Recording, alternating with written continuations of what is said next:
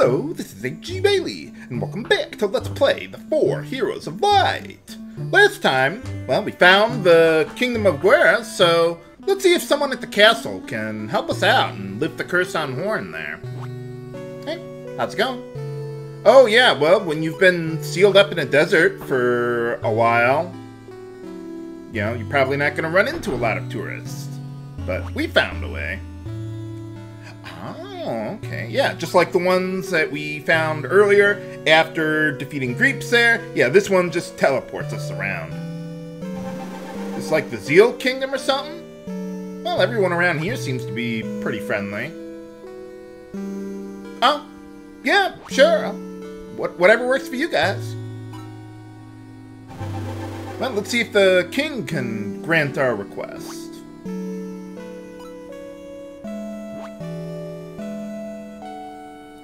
Oh, yeah. So even though we're wayfarers with magic, we could use them, but it's not going to be too effective at this point, really. Because we just don't have the stats to make them work. Oh, what's going on? Oh, sure, a trade sounds like a good deal to me. Oh, okay. Yeah, some people were talking about that, but I don't know what we could really do to help in that regard. And you have an army, don't you? Well, let's take a look around, see if anyone has some useful information on how we might accomplish that. Oh, okay. Oh. Yeah, I suppose that would be kind of difficult to take care of. But yeah, I've already got the rock shield, because most of the enemies around here are going to be earth elemental. Oh, yeah, sure, I'll keep an eye out for that. But yeah, with paralysis... Well, hold on a second, let me talk to this guy first. Oh, okay, that's... If I recall correctly, the paralysis status, it doesn't, like, it's not a guaranteed stun like every other Final Fantasy game. I think it's something like a 50-50 chance of you losing your turn per round. But it eventually cures itself, too. Most status ailments do that anyway. Oh, yeah, that's why I got Yanita with us. Not that I have a choice, but yeah, spirit, intellect, strength, they're all essentially the same thing, just for different actions. Oh, if only there were a way that I could find to cast water magic. Well, we got that, there's that Antarctic wind item that they sell back at the shops there, but, well, that's pretty expensive at this point. So, I don't know how you're supposed to know what to do here, but I'll just tell you. You gotta go outside, wait until nighttime, things change, and then we can advance the plot. So I'll just walk around outside for a little bit and be right back. Okay, we're back. Fought a few enemies outside, but nothing extraordinary. But anyway, let's see. If we talk to these two at nighttime... Oh... Shouldn't they have more guards at nighttime, though? I would think that, you know, being dark, that would, you know, be favorable to intruders or thieves or whatever, so they'd put more guards at night, but I guess not. I mean, it is pretty cold in the night at the desert, as many of you have told me, but okay. But anyway, yeah, I guess, my guess is that those two ladies are how you're supposed to know what to do next. Even though they don't say that during the daytime, so... Yeah, I don't get it. Yeah, that tricked me up the first time I played the game, but anyway, what we're supposed to do, make it nighttime, then the guard here goes away, and then we can go into the caverns under Guera there. Well, let's see if we can find anything around here that might be useful. Now, we can see our way around here decently, but I'm still going to use the torch that we just picked up here, just because I don't have anything better to do with it. and yeah, that makes it easier for me to see things, and I like to be able to see what I'm doing as I'm doing it there. And what is this place anyway? It's like a underground tree or something? I mean, you got these branches and leaves and everything everywhere, but anyway. Here we get a wood axe. It's a lot more powerful than our weapons, but it doesn't exploit any elemental weakness. And, oh, one other thing about it is it is a missable weapon. So if you want to go for 100% item collection, do not sell that. You want to store it away. But because it's inaccurate, also, I'm not going to put it to use over the weapons that I've got now that can exploit elemental weaknesses. And there we just got an ether that restores 3 AP to you, so if you want to use that, you can. I don't use it too often, because it's usually easy enough to just boost to get your AP back, but there are some times when I like to use that. It's particularly useful later in the game when we get abilities that deal massive damage, but they cost like 4 or 5 AP. But anyway, haha, alright. So now we got the water magic that I guess the king confiscated, but I don't know why he would have done that, but okay, we got it now. And yeah, we'll want to give that to Unita there.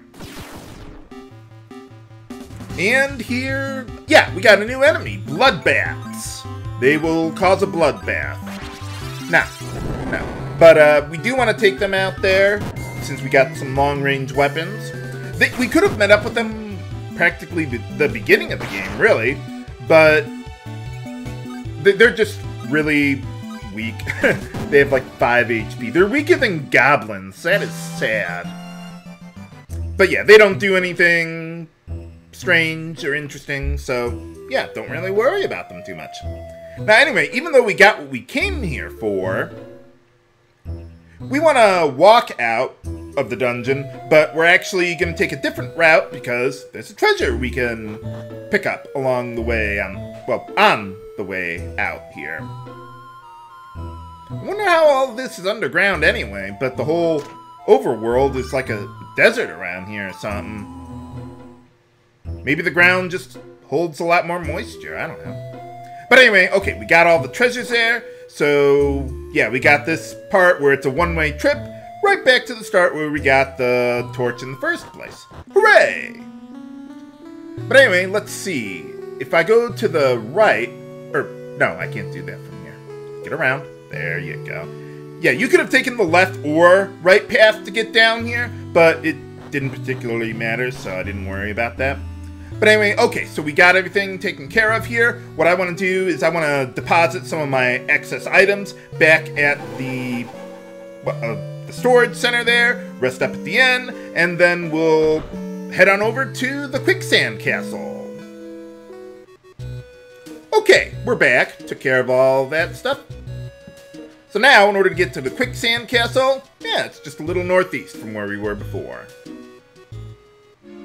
So, let's take a look around here, see if we can't find that sand devil. But anyway, here we got a new enemy, Kusith, I guess that's how you pronounce it. But anyway, let's see, these guys, they are weak to wind, so, well, wind elemental weapons will do well against them. I don't want to know what that was supposed to do. No, but what the marking ability does, if I recall correctly, that lowers your stats. Like there's a spell later in the game called Suppress that reduces a target's stats or something like that. I think that's basically the same thing. I'm not sure exactly. Not that it really matters, but, well, it was there. But anyway, okay. Yeah, this first floor is a little bit of a maze, but nothing we can't handle.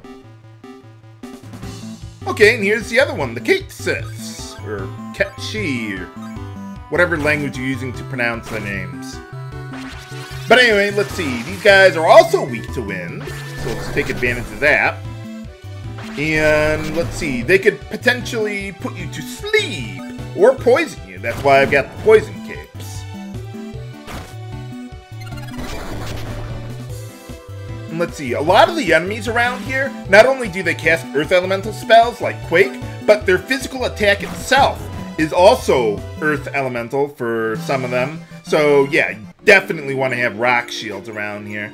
That's going to be a common theme throughout the game, where you go to an area and their physical attacks are elemental, and then they sell the shields that protect against it just before going to that dungeon. So that will help your survivability a lot going through whatever dungeons you're going through. So yeah, never sell any of those elemental shields. They will always be useful. But anyway, okay, I think there's just one more treasure here. The path up there leads to the end, but I want to get one more thing right over here. Oh yeah, another nice thing about ethers is that they sell for pretty good money. I'm not going to sell them right now because there's a place later on in the game where I can get more for them, but you do want to hold on to them for later if you don't use them. At this point in the game, our abilities are so cheap, we don't even need to think about ethers at all. Now there's a stairs that takes us to the end there, but I don't want to go there just yet. I want to go to the other side of the 3rd floor of this place. Oh yeah, by the way, you see those whirlpools of sand there? Guess what happens when you jump down one of them? Well, you fall down to the next floor. But anyway, let's see, you got... or the previous floor, I mean. But anyway, yeah, if you got the water book, you can clear the sand out of the way, and we can get a little treasure out of it, too. So anyway, we're done here on this half of the floor. So you just jump down one of these. Boom, you're back on the previous floor, and normally there was a whirlpool there where I just walked over between the two of them there, but you hit the switch, it's out of the way, and then we get a new, better weapon. Now, I'm going to give that to Unita there, but I don't want to equip it yet, because none of the random enemies around here are weak to water at all. The Sand Devil is, and that's where we're going to want to put that to use. Now let's see, there's a treasure to the right, in the middle of all those sand whirlpools there. But we can't get to it because it's completely surrounded by whirlpools there. So what we need to do to get that, you jump down here. Haha! And we get a pretty good weapon as well while we're at it. So I'm going to give that to Brant. Again, I'm not going to use that right away. We'll save that for the end. So anyway, let's just jump down here and then work our way back up. And yeah, some of these paths go to strange places. It kind of reminds me of the Reptite lair with those evil weevils or whatever they were called that would dig paths to go down, and then you can climb back up and get to different places and stuff. But anyway, before going to the end, let's jump down here. And this will take us to another treasure that we can pick up. That staircase will take us out of here, so we're not stuck here forever.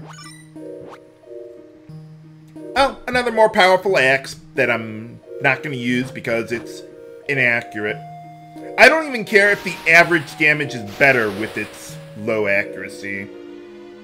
I just don't want to miss. I hate missing. But anyway, okay, now let's take this to get to the end, or at least close to the end there.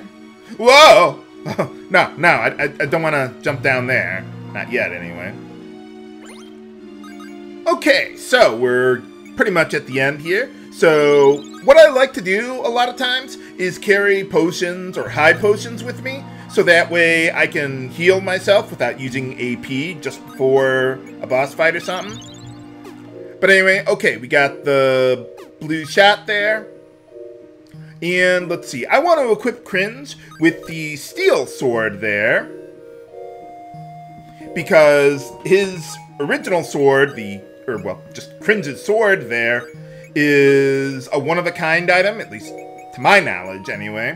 And after we're done with our business here, Cringe is going to be taken off, so I don't want him taking anything that's very important with him.